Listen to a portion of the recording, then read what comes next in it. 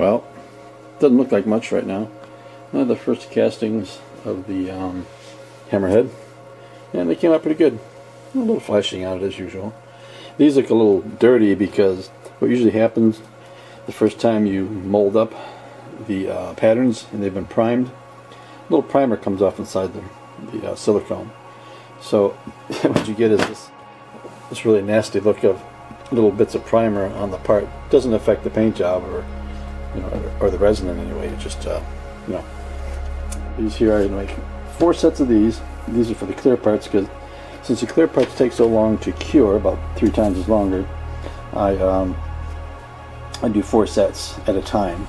That way I don't have to spend so much time waiting for the clear parts to cure. So another set of these to cast over there, and then yeah, be ready to do that today. You can see there's bubbles all in there. The mold didn't come out so hot in there; it's just too deep, so it formed a lot of bubbles.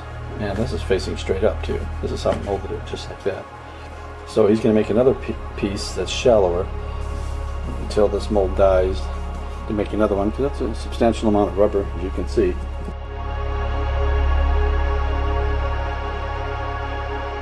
It's a pretty good sized mold.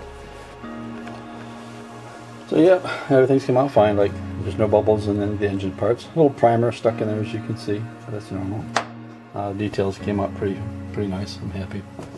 The gun turrets, they're made of the resin turrets. They're a little delicate, so I'll have to be careful of those when I ship them. I would recommend that to people that maybe they might want to put some metal in there.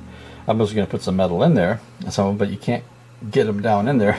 The metal down in there, it's a catch-22. If I put metal in there, it's going to trap bubbles because the metal is going to be in the way. And the other way to do it is to fill it and then put the metal in. But then it makes a god-awful mess everywhere, and then it leaks out, and when you close it up to put more resin in, and you still got, bubbles in there. So I'm just making resin. People can switch them out, or perhaps have them printed. Same with these little guys here. There's 4 sets to the turrets. This is the turrets. And over here is the last of the parts that have to be molded. This one was that was a gallon. This pretty much over there, that's a gallon of rubber to do this much so far. So I'll top this one off. One good thing about silicone is that it sticks to itself. It becomes, it's like you never even knew it was 2 halves, unless one's got a little more kicker in it than the other. So yeah, that's the top. And this is the big engine section I was telling you about. This isn't a piece I just remembered. This is what I mean about, oh yeah, I forgot, gotta make it. This is for the very back of the ship that goes on this, because that I pour it from the other side, right? So you get this empty space or empty detail, so that's what that's for, to do there. And of course the body over here. And we'll go over here to the display base. This is what you're going to get. This comes with the kit. Now what I'm going to do, and you're going to have to do this too, because I'm not going to include it with the kit, is I got this piece of wooden oak. I just cut it into a circle, and I'll route an edge on here, and then I'll glue that on there, and then stain it. I'm going to make this look a little bit more classic. I want to paint this like sort of a copper color, and maybe weather it down a little bit. So that's my plan. The head here I had to fix, more or less you could say fix.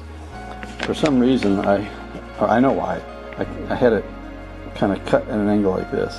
In the picture it looks like it angles back, but I was wrong, because what actually had happened in the film, this is how I went by. I said, oh yeah, that's definitely got an angle back. No, the head was actually crushed back when it hit the ship, so this whole top section was broken off and forced back, so that gives it that illusion that it had an angle there, but it didn't. So probably as they're pushing harder and harder on it, it finally just cracked up there, and that was it, because you can see it doesn't have straight across, just like the bottom. That's the only thing I have left is the bottom. Can't really see anything on the bottom, any detail on the head, so I have no idea what's there. The top is easy to figure out, because the detail here you can see has a long strip across the top, which I have there too, see. So things like that. But yeah, that's the update so far. Yeah, so that's the build so far.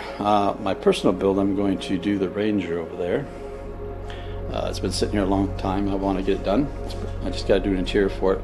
It won't be a super interior, but it'll look like the show. As much as an interior you can fit in that thing. It's kind of a Irwin Allen-ish type of ship for as new as the model where the film was made, because you could never fit that interior in that ship. So I got to kind of fool with it a little bit, you know, make it work, which I have so far. It's working okay. So that's next on the personal model while I'm doing the directions for this thing. The directions built, as I call it, because everything's done with photos on my directions. I don't do line drawings and all that crap. Life's too short. But the next thing I'm going to work on is the blockade runner. I'm going to retool it, make it a lot easier to build, especially the engines, and make it a little more accurate, maybe to the Return of the Jedi version, and also make it so you can do the Han Solo version as well, you know, with a Falcon head and all that. So yeah, that's my plan. I haven't had a blockade runner on my shelf since I built the original one, which I sold 5 years ago, I guess. You know, moving money.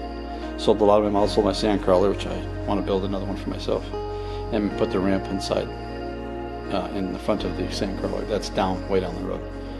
So that's next on the road. I was going to do the Osprey over there next, but there's still quite a bit that has to be done to make it into a kit. All the interior work still has to be done. Some of the engine work, but yeah, substantial amount of work still to do. And yeah, so I guess that's it. We'll talk later. Bye.